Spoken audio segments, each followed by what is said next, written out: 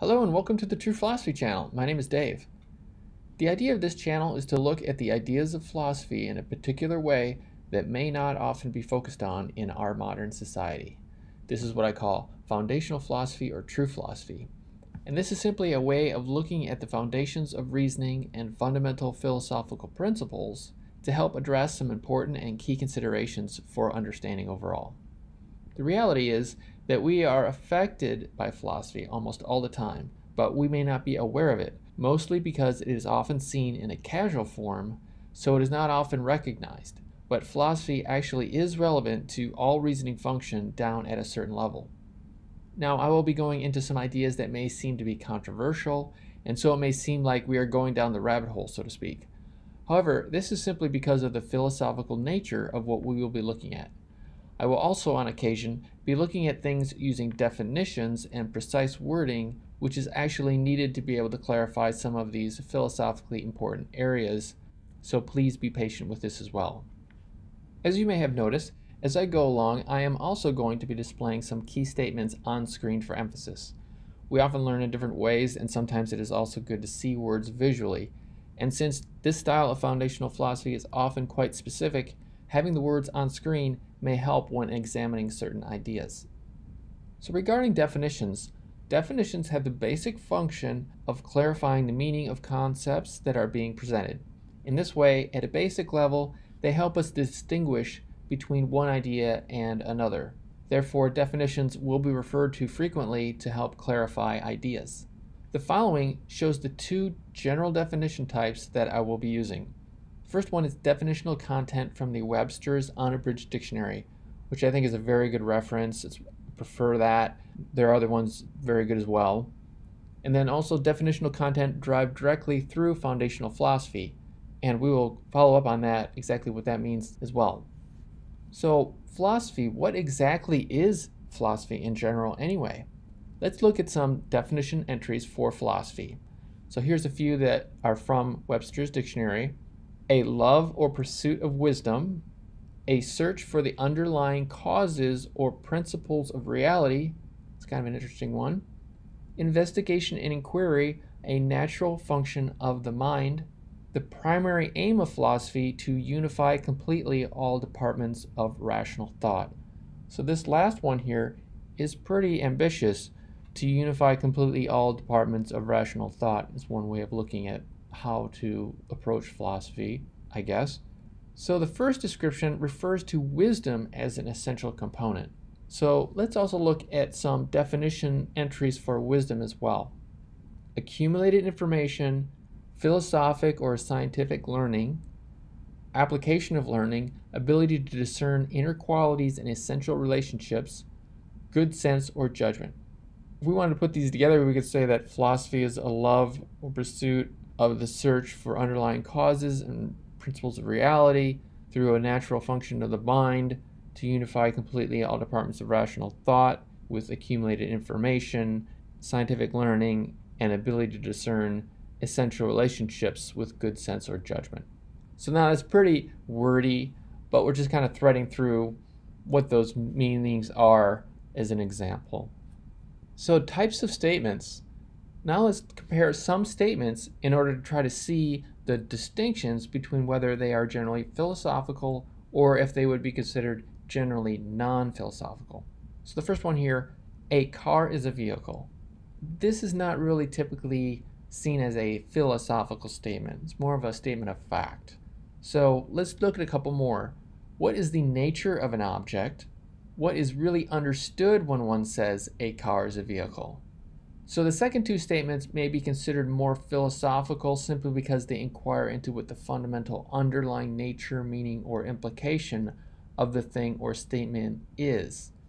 It's not just saying a car is a vehicle, it's saying what is really actually understood when we say a car is a vehicle. It has that kind of double reflection where we're asking what does it actually mean when something is being presented. And sometimes things in philosophy have that kind of a sense of the questioning of the fundamentals of it. So philosophy is asking fundamental questions about what the underlying meaning or nature of things are. Simply put, To inquire about things or question things in a fundamental way is philosophy itself.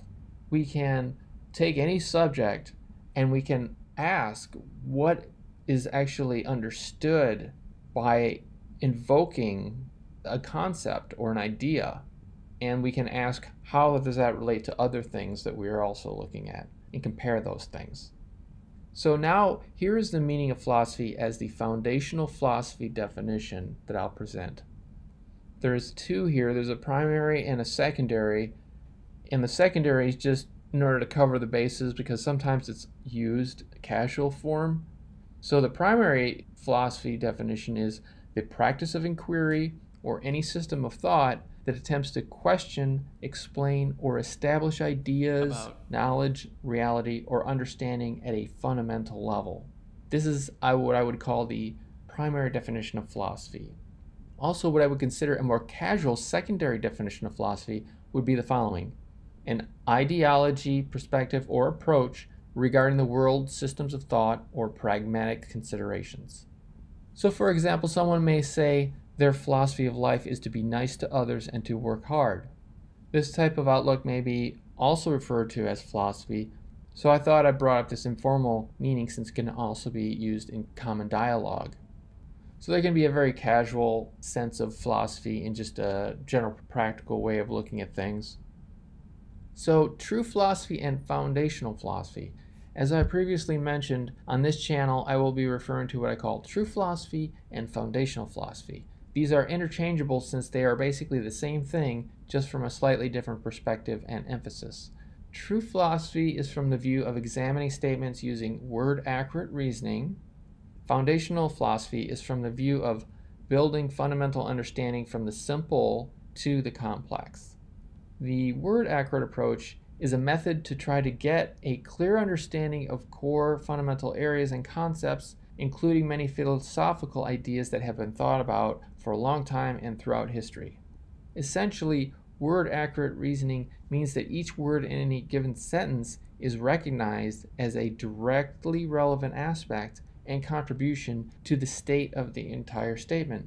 This may seem obvious, but the accuracy of any given statement is directly dependent on the words that are in it, and as such, in order to be accurately evaluated, each word should be considered as potentially relevant. Another way of saying this is that in philosophy, it is relevant to evaluate each assertion from the beginning to the end of the statement, as it is an enclosed logical structure. Once the statement has been made, each word is in a fair state to be evaluated logically within that structure. So here is a formal definition of this principle. Word-accurate reasoning is the method of evaluating any given statement from the beginning to the end, recognizing it as an enclosed logical structure, and as such, where each word is recognized as relevant to the accuracy and status of that structure.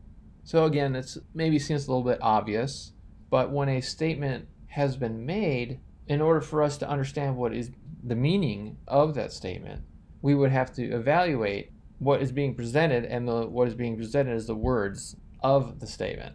Again, obvious, but it's important that we acknowledge that the words are what is being given to us. So many of the foundational ideals we will follow seem to have some parallels to positions attributed to the ancient philosopher Socrates himself. There are probably some very good reasons for this, which we will get into as we go along. So Socrates was a philosopher during the 5th century BC in Athens, which was the city-state at the time and considered to be the golden age. That when we look back on it, there were so many new developments that were made at that time, including a lot of very influential thinking on architecture and science and medicine, arts like drama and poetry and writing.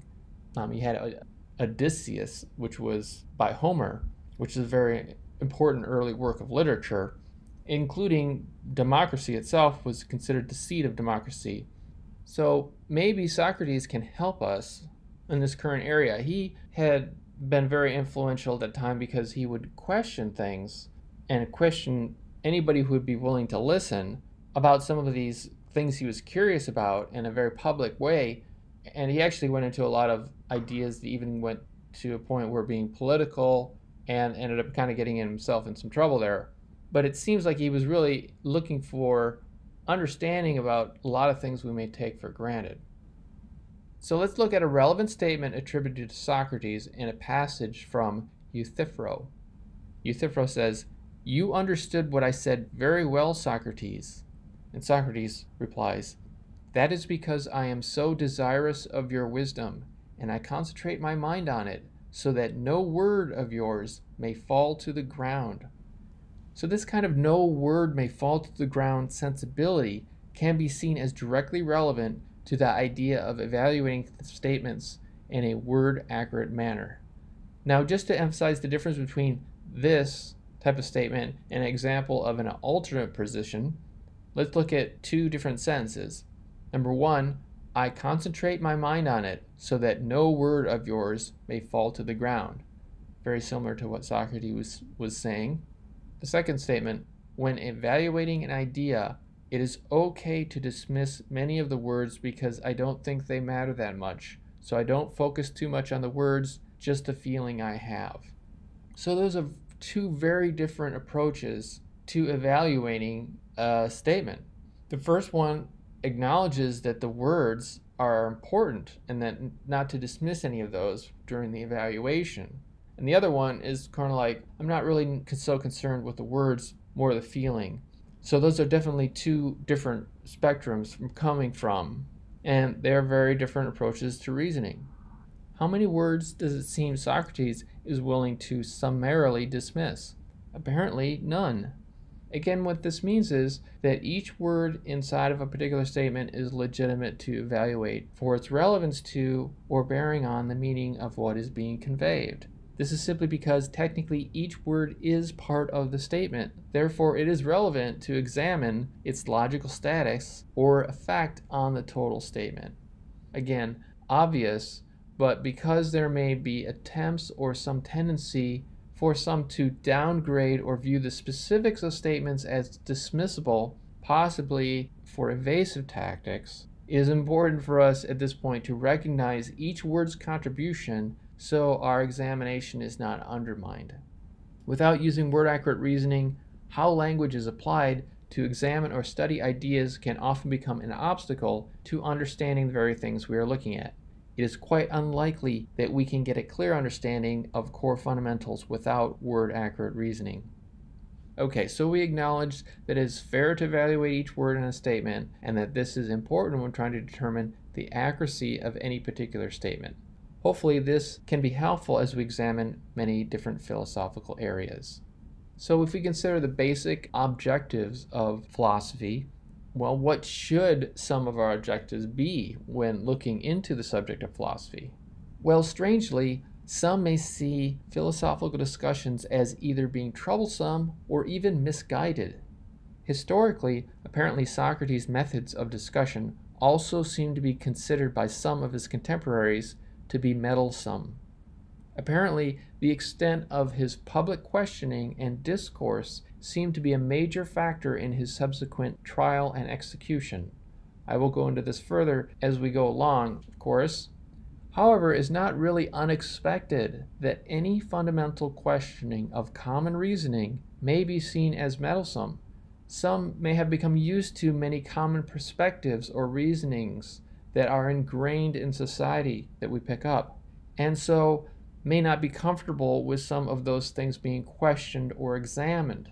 Some may have become invested in commonly accepted perspectives for either their status, authority roles, self-esteem, or even reasons of control or financial security. However, the fundamental questioning of common reasoning is probably what Socrates was doing as well. It seemed that some became agitated with Socrates' questioning of things. However, I do want to keep this first video rather short to avoid going over too many concepts at once, as I will be trying to focus on simple fundamental ideas first and then slowly building from there. This is the point of foundational philosophy, to build understanding from the simple to the complex.